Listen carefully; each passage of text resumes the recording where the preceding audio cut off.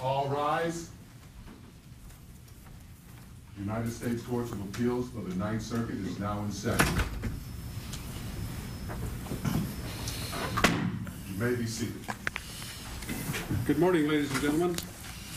We have 3 cases shown on the day sheet as submitted, and those are ordered submitted. We will commence with the first case, which is Minier versus CIA. If I didn't pronounce that right, I hope you'll correct me.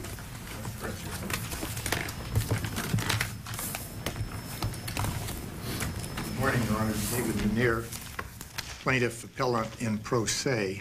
You don't object if I address you as judge, surely, do you? Well, I'm here strictly as a private citizen, Your Honor. But the trial judge is going to take all the precautions he can. If it please the court, I'd like to set the stage for the legal discussion by referencing the factual background of the case briefly. Claude Barnes Capehart claimed to have been present with Lee Harvey Oswald at the assassination of President John Fitzgerald Kennedy in the capacity of a CIA employee. Capehart died 7 years ago in 1989, and he was dead when I first made the Freedom of Information request. In 1992, Congress declared that the creation of a John F. Kennedy assassination archive was necessary because the Freedom of Information Act, as implemented by the executive branch, has prevented the timely disclosure of records relating to the assassination of President Kennedy. Congress also found that Executive Order 12356, upon which the CIA relies here in their claim of exemption, had been used by the government to prevent timely public disclosure of assassination records. Also in 1992, this court in Hunt versus CIA, which I'll be talking about more later, noted that the Freedom of Information Act has certainly not played a vital part in maintaining the American people's faith in their government, at least insofar as the CIA is concerned. Now, in response to the negative publicity, then Director of the CIA, Robert Gates, publicly pledged to make the CIA more accountable and to make public all CIA records relating to the assassination of President Kennedy. And as indicated in our record, he made many statements assuring Congress and the American public of the openness and cooperation of the CIA. You know that no matter how many statements he may have made in that context, I mean, the issue is whether or not there's a statutory exemption, right? Isn't that the issue here? Not the only issue, Your Honor. The issue... the primary issue? Well, what's the other issue? Well... The issue really is not what kind of public statement that the DCI made, is it? Well, Your Honor, I think it is, and this is the reason why I think it is, because even though there's an exemption, if there is bad faith conduct, that exemption can be disallowed, can be set aside by the district court, and the district court can order disclosure. What case you rely on for that proposition? Well, I believe that that is under the general standards for the appellate review or for the judicial review of federal agency decisions, federal agency conduct under You're saying some vague general standard of review permits this court to override a statutory exemption if it finds bad faith? Yes, Your Honor. I'm saying that under 5 U.S.C. 706, that the CIA's claim of exemption can be set aside as arbitrary, capricious, and an abuse of discretion, which is bad faith, and that then the district court can and should order disclosure. I think that's the protection that the Congress put into the whole freedom of information area, so that a federal agency, whether it's freedom of information or any other administrative decision, a federal agency can't just arbitrarily, with an abuse of discretion, make a decision and have it withstand any court review. Well, that's a little different now from bad faith. I mean, you know, but you can't cite a single case that permits the setting aside of a statutory exemption from disclosure on the basis of finding of bad faith. Well, Your Honor, in Hunt versus CIA, which is relied upon by the government, bad faith wasn't even an issue. Yet the Ninth Circuit in Hunt versus CIA, they went out of their way to point out that the government has the burden. The government has the burden in justifying their claim of exemption to show that there is no contravening evidence in the record and to show there's no bad faith. That's what the Ninth Circuit has said the governmental burden is. They have to show there's no bad faith in the record. But Hunt doesn't say that if bad faith is shown, I asked this question for the third time, that if bad faith is shown, the statutory exemption doesn't apply. Well, I can't say any more than I did, Your Honor, other than citing the standards for the judicial review, and I think that's what it says, that the courts can set aside. In other words, I don't believe that a federal agency is totally immune in that they can make a decision in bad faith with an abuse of discretion, capriciously, arbitrarily, and then sit back and say there's no judicial review. I think that's the whole purpose of the standards of review, that the court can... That's different. In other words, from saying there's no review in the event of bad faith to say it might change the way we review it, I think it's a different question. And I think Judge Tasima's question is, what case says, once bad faith is shown, says that there is no defense then on the part of the agency? I'm not sure there is a case that I believe that that's what the section of the code says. That's what Congress enacted. And maybe there hasn't been a case interpreting that. That's another way of saying that you don't have a spotted cow case. Isn't that what that means? Well, maybe that does. I'm not sure the government has a spotted cow case either, Your Honor. It seems to me that on a simplistic look, this case isn't too complicated. So let's start with my simplistic look. Let's look at Section 403G. It says that the director of the agency shall be exempted from the provisions of any law which requires the publication or disclosure of the organization, functions, or names of personnel employed by the agency. Now, in the Sims case, the Supreme Court said that that statute, or its predecessor, was an Exemption 3 statute. So under the FOIA, this is an exemption from disclosure. So if we read Sims and that statute and Exemption 3 together, why doesn't that decide the case?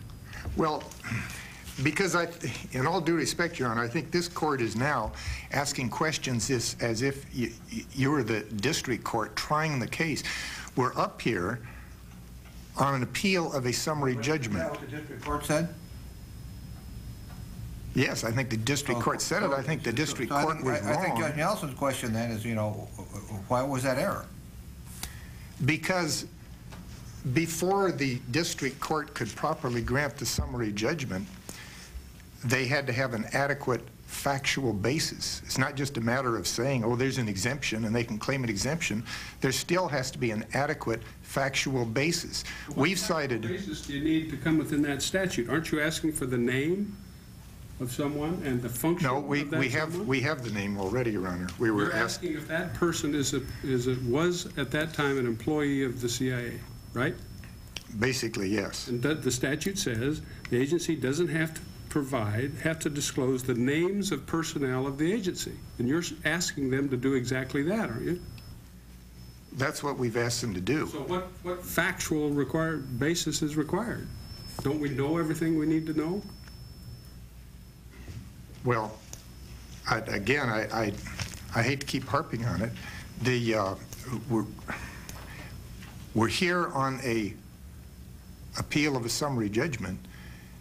I think that we have to look at the cases that relate to the kinds of affidavits that are required for summary judgment. I don't think you can do a summary judgment without affidavits. I don't think you can just do it out of the air by saying, well, there's a statute and you've asked for such and such.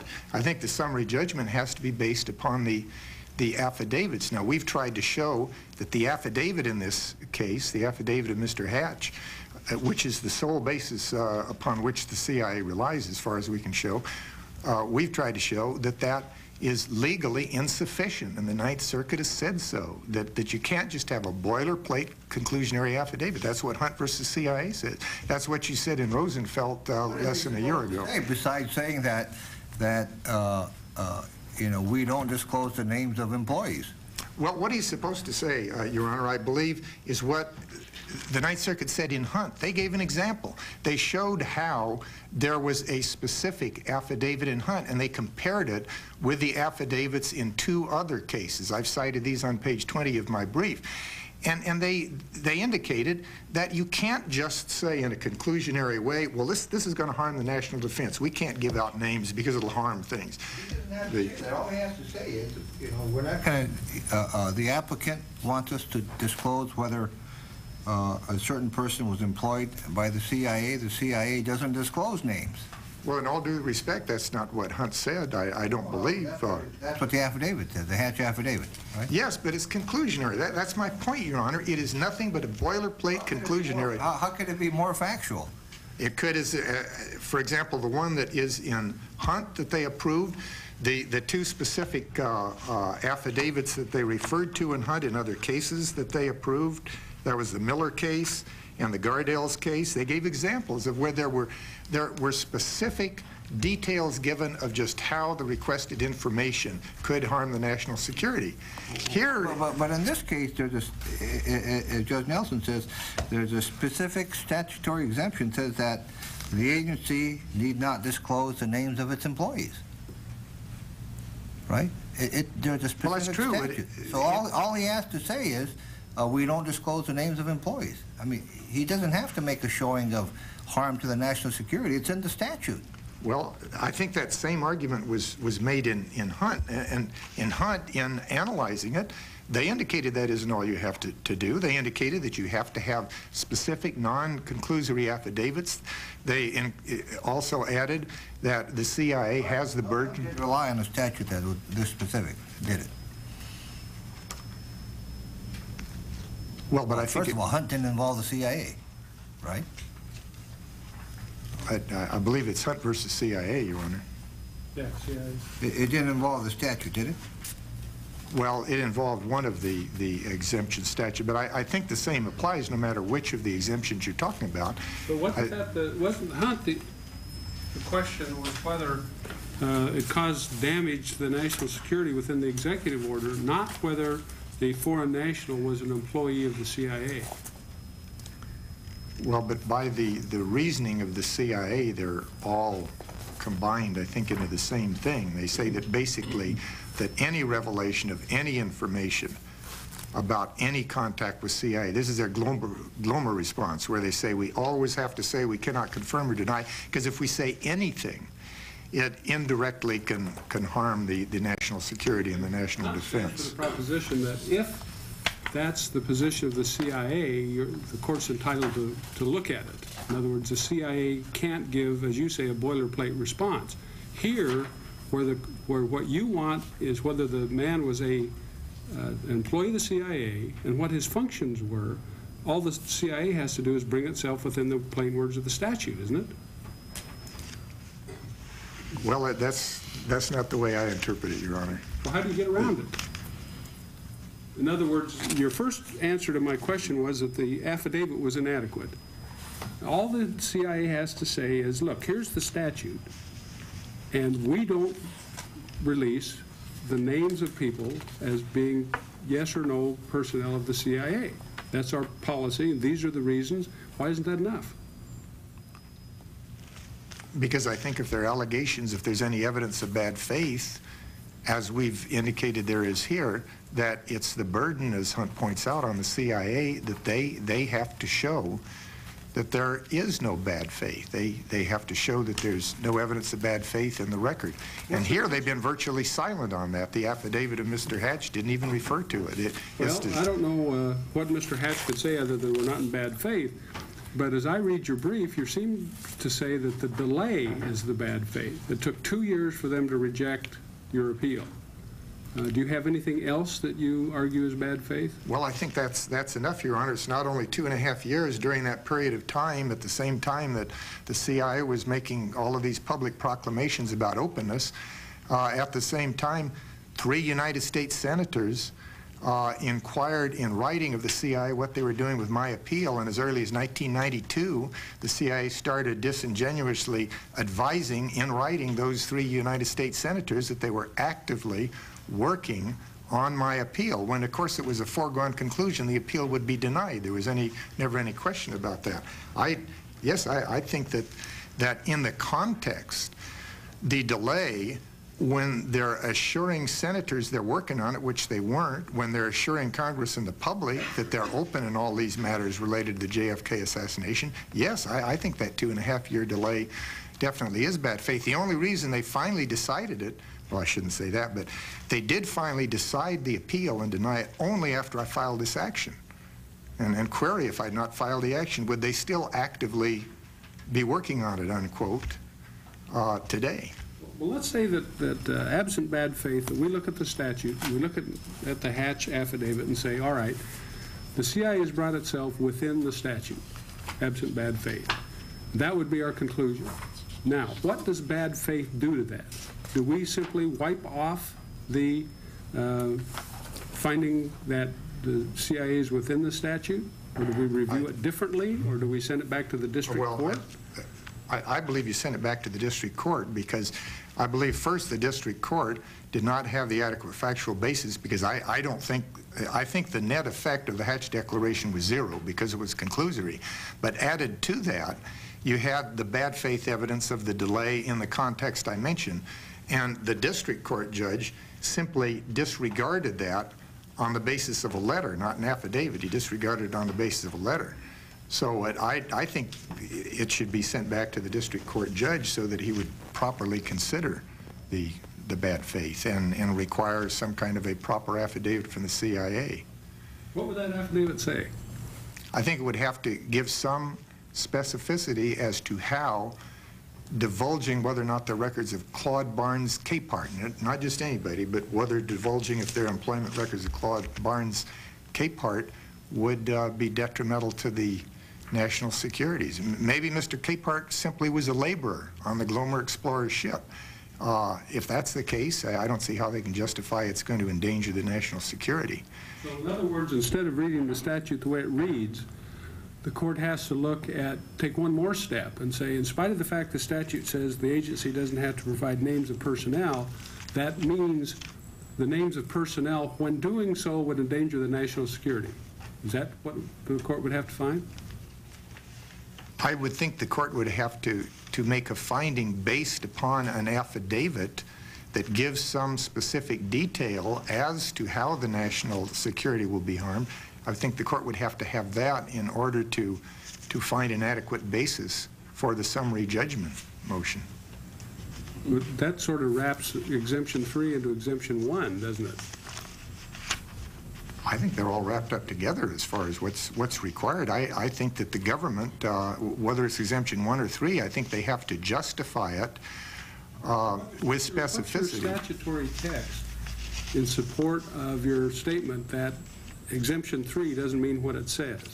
As I read it, all it says is there has to be a statute which exempts the agency from making the disclosure. Isn't that what Exemption 3 says? I believe it does. All right. So, and as I read 403G, it says flatly the agency doesn't have to provide the functions and names of agency personnel. All right. What's the statutory text for requiring a further step? Well, Your Honor, there is no more statutory text requiring a further step than there is a statutory text for the near exemption by the judicial branch of the CIA from the FOIA. I think we're talking about judicial decisions. There's nothing in the statute saying CIA is exempt. But as pointed out in the Hunt case, they were just one step away from judicially establishing a total blanket CIA exemption from the FOIA. There's no statutory authority for that either. But I think we're really in the realm of the case decisions more than we are in the congressional acts. Except that it seems to be that the names of personnel is a blanket exemption. If you look at subject matter, the names and function of personnel are dealt with differently. Well, Yes, it would appear that way, except for the case decisions regarding the bad faith and the requirement of the non-conclusory affidavits. I think it's been taken a long, long way from the statutes. I think the courts have taken it there. And where I think you are now, Your Honor, is you're on the brink. You're on the brink of a total exclusion of the CIA from the Freedom of Information Act. And I think that the court should take a long look and step back from that decision, because I think that if the court grants or goes ahead and upholds the summary judgment motion, that what you've done is you've completed the total emasculation of the Vaughn versus Rosen, the idea that there should be some form of discovery. And I think what the court will have done is continued and finally granted the CIA a total exemption from the Freedom of Information Act, which I don't think is the will of Congress or what was intended for the American public. But as to functions and names of your parade of horrible consequences, isn't that what Congress has done? I mean, the court hasn't said anything about functions and names. That's what Congress said. Well, I don't know. In Hunt, the court said now it's up to Congress, in effect, to undo what we've done as far as the total exemption. So I guess maybe Congress is looking to the courts and the courts are looking to Congress. I don't know. A weak read on both ends? Pardon me? Weak read on both ends? I don't know. I understand your frustration with this process, and I think you read Hunt correctly that the CIA does have a near total exemption, a blanket exemption. And Hunt does say, maybe Congress should do something about it. But one, it's not going to do you, I tell you, much good to send it back to the district court. I've conducted these kinds of trials. They're sort of like ex parte. You'll get to sit here in the courtroom while the U.S. attorney goes back into the chambers with the judge, and they talk about the case, and they'll come out and tell you what the ruling is. But you see, I think the problem with your position is that, as far as I can tell from Hunt, the only consequence of, well, first of all, the general rule is that the CIA affidavit is to be given substantial deference. So the only consequence I can see from a finding of bad faith is there is no substantial deference paid, maybe, all right? But even so, you get back to Judge Nelson's question, seems to me the only fact that the CIA has to establish is that you're seeking to know whether a person was an employee. I mean, that bad faith doesn't enter into that at all. I mean, that's a simple, I don't think you even contest that that's what you're seeking, right? So, I mean, bad faith doesn't seem to do anything for you. I mean, suppose the district court found bad faith. It would still have to find that what you're seeking is to establish whether or not a certain person was an employee of the CIA. And the statute said you can't have that. But Isn't that as simple as that? Well, no, Your Honor, respectfully, I think that if the district court finds bad faith, the district court then can go ahead and set aside the claim of exemption. In other words, I think the idea is that if bad faith has produced the claim of exemption, the remedy is to disallow the claim. At least that's the way I understand the standards. I think I've overrun my time. Your Honor, thank you very much. We'll give you a minute in rebuttal. Thanks. Thank you.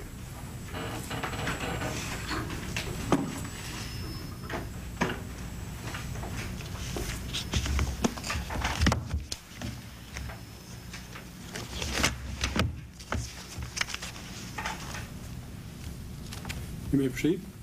May it please the Court, I am Camille Skipper, Assistant U.S. Attorney here on behalf of the Central Intelligence Agency. I am prepared to address any issues that the Court believes would be helpful in resolving this appeal. I plan to address Exemption 3, seen as the Court appears most interested in it, as well as the claims of bad faith, and the applicability of the JFK Records Act. Isn't Exemption 3 the cleanest approach to it? Yes, because it does not require the Court to enter into an analysis of whether or not disclosure of this information would in any way damage or harm the national security. Exemption 3, using 403G, as the Court has already noted, is the cleanest because it does not require the Court to enter into any analysis. It's clear on its face that this sort of information is protected from disclosure. In fact, it requires the CIA director to protect this information. So while the exemption itself is not mandatory, 403G is. As far as appellant's claims of bad faith in this case, the CIA would respectfully submit that there has been no valid claim of bad faith. Bad faith, as it has been understood in the case law, regards the CIA or other agencies' failure to make an adequate search for records. In this case, there can be no inadequate search for records because the existence of records itself is deemed classified. If I can pick up on Judge Tshima's remark, you didn't go into the chambers with Judge Burrell, did you? Not yet. No, Your Honor, I did not. Okay, I just wanted to have that on the record. Thank you, ma'am. Although I feel compelled to note that a document was filed under seal in this case. I was not the attorney on the case at the time at the district court level, although I do know a document was filed under seal. I don't know what the context of that document is. Different from the Hatch Declaration? Yes, Your Honor. Although the district court does not appear to have relied upon that document in deciding in making its decision, and the CIA would suggest that it didn't have to. The public declaration is sufficient to make to grant summary judgment in this case. So I take it when the government files a document under seal, they don't even tell their lawyers what's in it? A few lawyers can It's know. hard to litigate, doesn't it? Not really in this case, because the document, we would contend, is unnecessary to the district court's decision. The Hatch Declaration, the public declaration, is more than sufficient, more than adequate to form a factual basis for the grant of summary judgment. You're saying, though, in this case, if bad faith is limited to an inadequate search for documents, since there is no search for documents required here, there can be no bad faith. That's correct, Your Honor. So if it took the CIA 10 years to make a decision on the appeal, that's just the way it goes. Well, if it takes the CIA 10 years to make a decision on appeal, some responsibility rests with the plaintiff, because the plaintiff has the right, after 20 days, to file a district court action. That is the remedy for an appeal that takes too long. In this case, a plaintiff or appellant here waited 2 years and 3 months to file his case. Well, it doesn't really sit very well for the CIA to complain they weren't sued sooner, does it? No, certainly, Your Honor, but we would say that the plaintiff has a remedy if the CIA takes too long. The CIA had a backlog of approximately 400 appeals at the time this appeal was filed, and the appellant was notified of that at the time his appeal was accepted.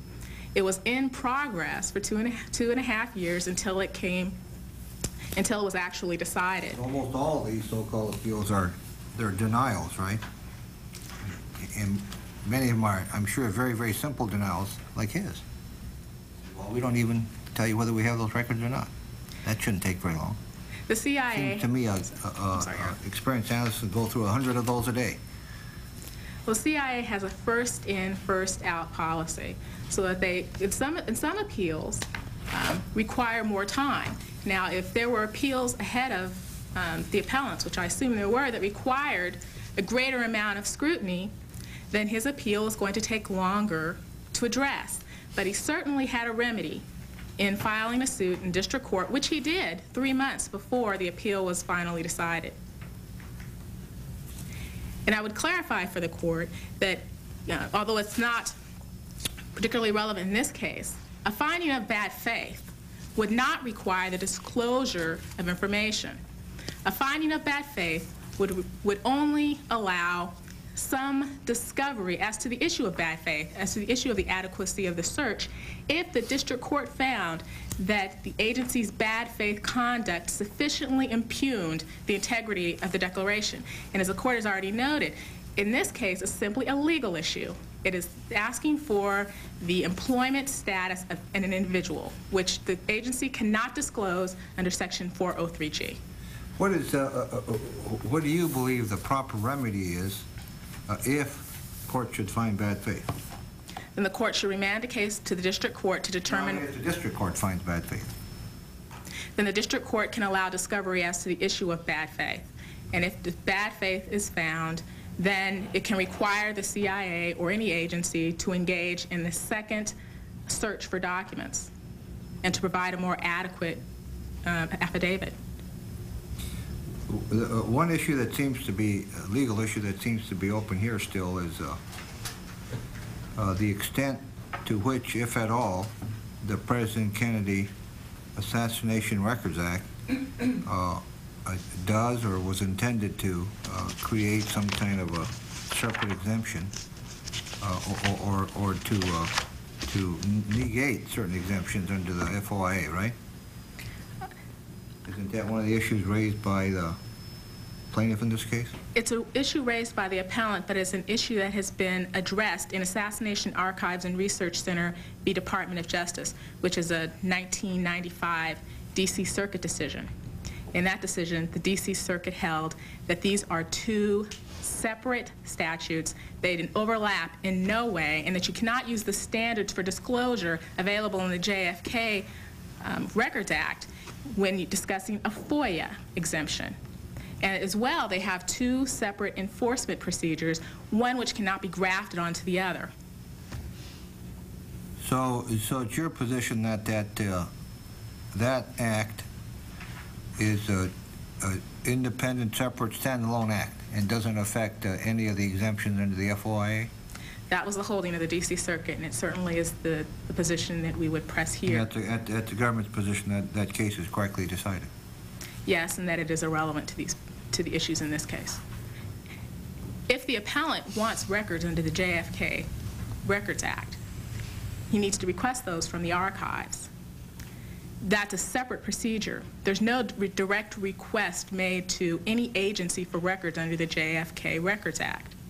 Here, the FOIA has a separate procedure as well as direct enforcement in the courts, and that is not available under the JFK Records Act.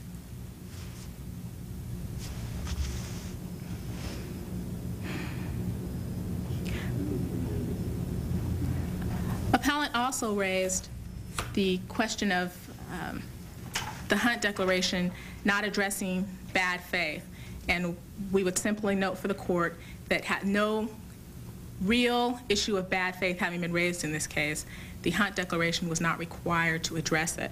The Hatch? Yeah. I'm sorry, Yeah. the Hatch Declaration. And I would also bring to the court's attention Lewis v. IRS at 823 F. 2nd 375, which is a 1987 Ninth Circuit decision, in which the court held in a somewhat analogous situation that a Vaughn index would not be required because the entire class of documents then at issue was exempt from disclosure. And that's just the sort of situation we have here, where we're talking about employment records, an entire type of documents which is not permitted to be disclosed. So you cannot have any more particularized statement. And I would also note for the court that any more particularized statement in the Hatch Declaration would reveal the very information that the CIA claims cannot be disclosed. That is the mere existence of the records or non-existence of those records. In this case, you have a very particularized declaration which states with great particularity the ways in which release of this information could harm the national security, which would support both an Exemption 3 and Exemption 1 argument, the Exemption 3 argument being under 403-3C5, which protects intelligence methods and sources. Did you cite the Lewis versus IRS case in your brief? No, Your Honor, I'm sorry, we did not. You can get a supplemental authority sheet from the clerk and give that to us and counsel, so we'll be sure we wrote it down right, or that you did. Certainly. And I would also provide some statutory authority with Baker v. CIA, another D.C. Circuit decision, which states exactly what this court stated earlier, that 403G does not require any second step. There need not be a showing of nexus between the disclosure of employment records and the damage to national security. There is no need for that type of showing under 403G, and I would include that in a supplemental cite to the court, for the court. If the court has no further questions, I am prepared to submit the matter. All right, thank you. Thank you, Your Honor. We're prepared to submit, Your Honors. All right, thank you very much. Appreciate counsel's assistance. The case just argued will be submitted, and we will take about a 5-minute recess to allow C-SPAN to disengage. Thank you. All right. A decision in the case you've just been watching, Munir versus the CIA, is expected within the next few months. Coming up next week, a look back at the case Miranda versus Arizona, decided by the Supreme Court 30 years ago this month. From this case came the Miranda warnings, a set of 4 particular constitutional rights that police officers are required to tell